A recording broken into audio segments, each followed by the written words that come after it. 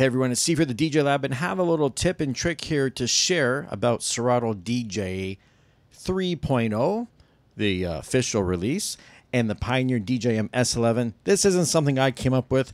I was watching a live stream and they're doing an interview with OP from Serato, and he was mentioning the fact that this has like a dual layer pads, right? And I kind of forgot all about that because I don't really have a reason to use dual pads.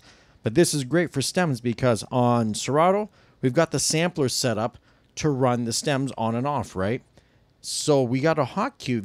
All you got to do is press your hot cue, press your sampler, and now you have control over turn the stems on and off. There's the vocal.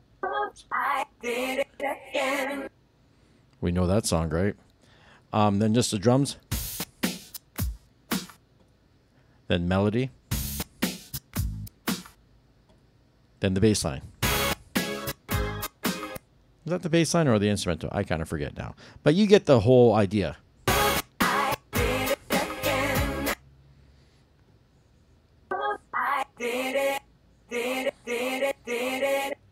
So yeah, so that way there you don't have to jump back and forth for, you know, some of those scratch performance things that you guys are doing out there. This is a really handy thing to remember. And I just thought I would point it back out to you guys who don't know, or maybe you forgot about it. Anyways, shout out to OP at Serato for reminding us all about this. And if you found it to be handy, let me know in the comments. Don't forget to hit the alert button. Subscribe to the channel if you haven't already. And I'll make some new videos coming up real soon. Talk to you all later.